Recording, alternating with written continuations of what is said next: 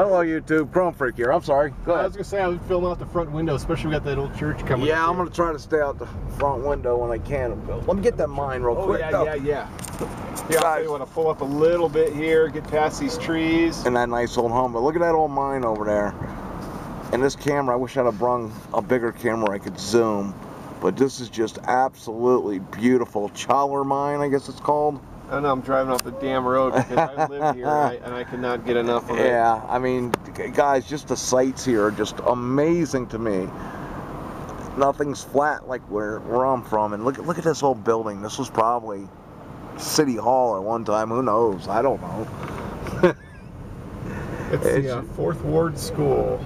But we're up in Virginia City, which is in the Virginia Highlands. And again, for people who aren't familiar with Nevada, where I live, we are called the Silver State. And this was the little mining town that was associated with the Comstock lode during the Civil War in the 1850s and 60s. A ton of silver puked out of these hills around here. They are all pot-sharded with mines, deep shaft mining, hard rock mining, surficial mining, even placer mining. Started out mining gold up here, and then the silver sulfide was discovered, but people didn't know how to refine it. Silver chloride, easy to refine. Silver sulfide, not so easy to refine. But once they figured out how to refine it, look at the big old church there, that's real nice. Yeah, it's beautiful. Once they figured out how to refine it, this came alive up here. Billions and billions of dollars of silver in today's money, and probably back then, came out of here. A lot of the bullion ended up in the coffers of the United States of America to shore up financing during the Civil War. That's why Nevada is also known as the battle-born state. We became a state during the Civil War, and again, because the silver was here. The silver. A lot of the silver also went to the Carson City, where they had a mint and was turned into coinage for the Western United States to use in commerce.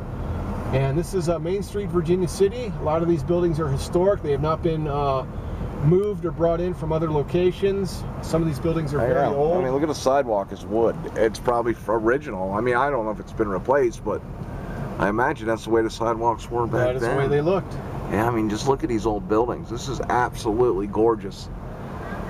Just too cool for school, man. I am loving this. Like Jerry, the roving cub reporter, Jerry.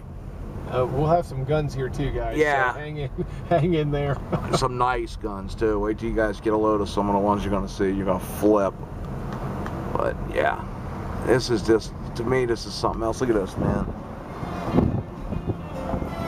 Oh, I'd love to go in like an old store like that, man. Oh, we can. I mean, it's just Civil War days. Civil War days are coming up. Again, you know, like I said, this is what. Here's Comstock Rock Shop, one of my favorite places. Oh, I'd like to go there. That would just mind-boggle you. Yeah. John's a geologist, so when he talks, it's just not, as a tourist, he knows what the hell he's talking about. Bonanza, there it is. Bonanza Land and Cattle Company. Yeah, just a bunch of fun shops up here. I mean, they took Main Street. It's touristy. This is really just I like shopping and stuff like that. But you know, a lot of the buildings again are historic. They've been around for a while. Well, they're just doing different things now. That's what I like. They didn't change it. I like how they kept it the same. I like that. And this blows Mike away here, the mountains here. Now, remember I talked about just going out and being able to find old mines. Look at the old mines up on the hillside there. Oh, yeah. Try and slow down, and you can always spot them. They're in fact, let me just pull over here. You can always spot them up there because you can see those smooth tailings piles where they puked the material out that was not the ordinary material, just pushed it out on the side of the hill up there. So whenever you're driving along and you see those tailings piles up there, you know there's a mine shaft up there.